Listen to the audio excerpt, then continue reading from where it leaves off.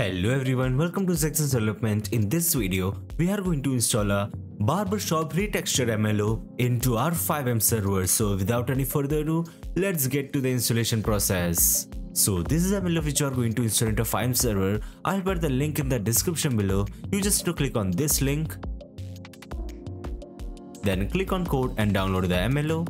After downloading it, we just need to extract the file into our FiveM resource folder. So I'll be extracting it over here.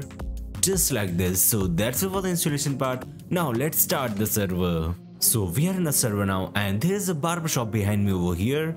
So now let's get inside the barbershop. And as you can see, this is the retextured one which we just installed into our FiveM server. You can see some new chairs, new wall textures over here.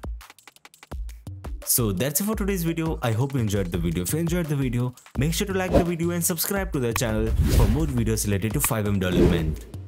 Goodbye.